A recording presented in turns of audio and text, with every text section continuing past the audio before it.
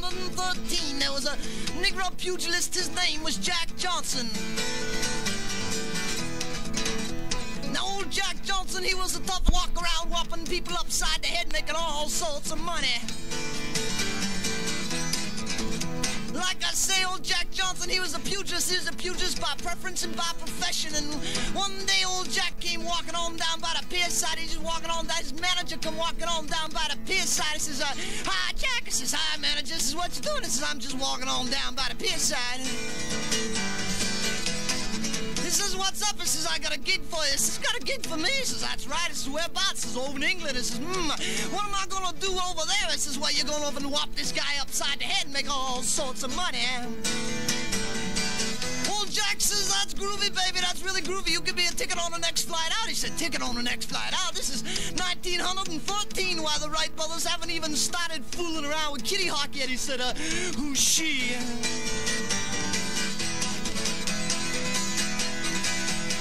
Midnight on the sea, the band was playing there. My God, farewell, Titanic, farewell.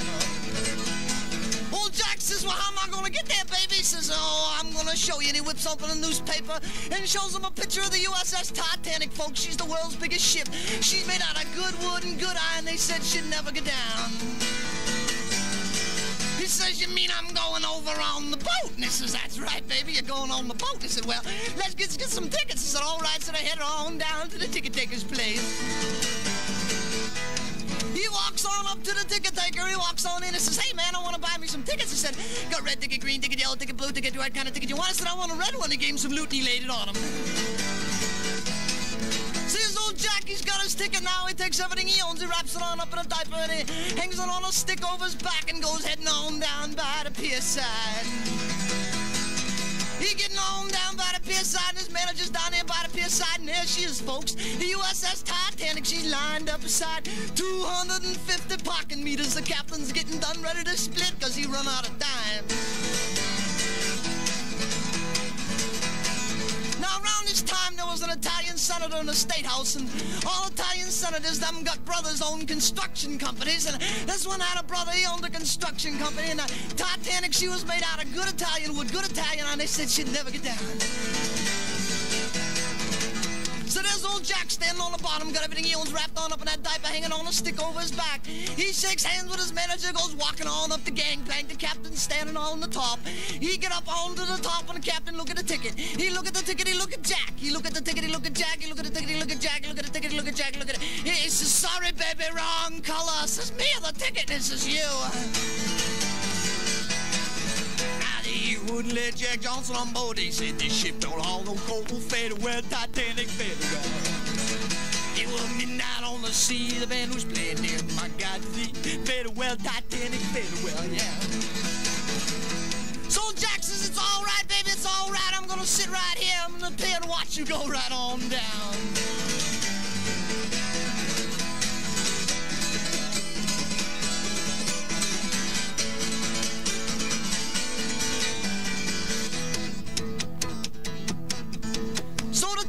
She sails on out into the North Sea. She's out there floating around in and out between the icebergs, and old Jack's standing on the pier. I gotta tell you about the people on the Titanic. Now, first of all, there's a whole bunch of Jewish people from Miami. They're jumping up and down, they're laughing, they're drinking booze, they're trading wives and Cadillacs and diamonds and having all sorts of good, clean party fun. Then there was the people who run the boat. Now, the people who run a boat, they know all about running boats. They know all about hoisting up landlubbers and battening down hatches and doing all sorts of other good things like all good sailors do in their far-away sea. Then there was the captain. Now, the captain, he know how to walk like a captain, write like a captain, walk like a captain, talk like a captain, smell like a captain, eat like a captain, do all sorts of captain things. Then there was the first mate. Now, I gotta tell you about the first mate. Now, the first mate, he don't know nothing about Jewish parties. He don't know nothing about hoisting up landlubbers. He don't know nothing about captains. He wants to want to go over to England. He want to play his guitar. He want to run around, chase women, have all sorts of good time. Anyways, this fella, his sideburns, they're just a little too long. He'd give away. See, he been down in Mexico. He been working in this rope factory down in Mexico now. Down in Mexico, they make rope out of this funny little hemp plant that grows wild in the ground. Some of you people grow it in flower pots under your bed. Anyways, down there, and he's making rope out of this funny marijuana plant. And one day, the rope factory, she catch fire, and he run back on in to save his lunch. He's got 2 sardine sandwiches. Running back on in to save his lunch. He gets inside, and there's all this funny smoke floating around up inside. And he gets some of this funny smoke up inside his head, and he sit down in the middle of the fire, and he say, "Shit, baby, I ain't gonna make rope no more."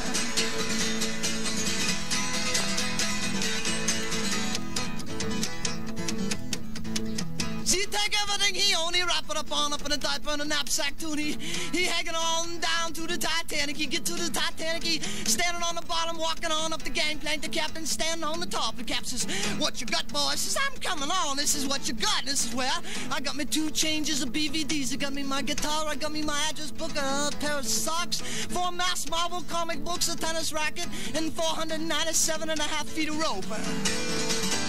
He says 497.5 feet of rope. What do you got that for? He says, "I just carry it." So he says, "It's all right, go on board. And he did.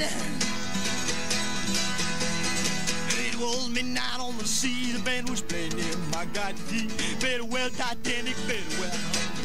Now they wouldn't let Jack Johnson on board. They said this ship don't haul no coal, farewell Titanic, farewell. That brings us up to what's happening now. The Titanic, she's floating around in and out between the icebergs. The Jewish people are partying, they're trading wives and Cadillacs and diamonds. They're drinking booze and having all sorts of party fun.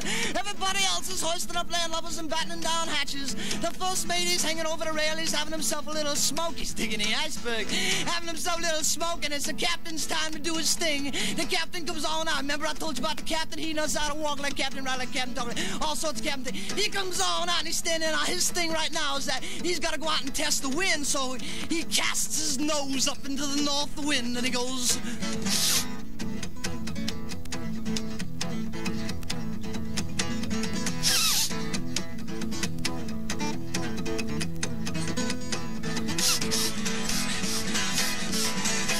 He walks on over to the first mate. He says, "Hey, first mate, what's that you smoking?" He says, "That ain't nothing but a little old cigarette, captain." He says, "I don't believe it. Give me a puff." He says, "All right." So the captain take himself a little puff. Nothing happened right away. He says, "It's all right. It's all right. It's just a cigarette. I'm going for a walk." And that's what it did, folks. He went for a walk. He went out walking around the boat. He went walking toward the wheelhouse. He walked around the wheelhouse once.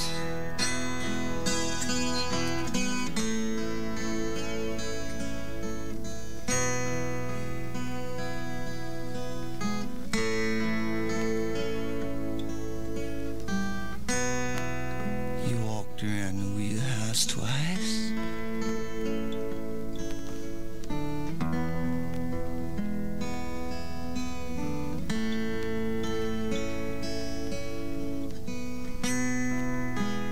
On the 3rd time around the wheelhouse,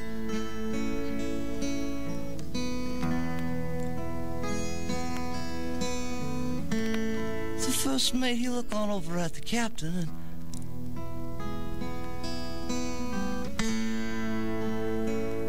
and he say,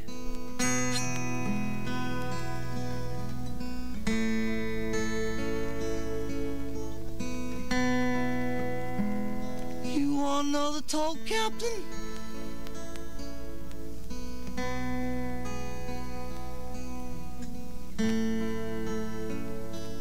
And the captain, he say,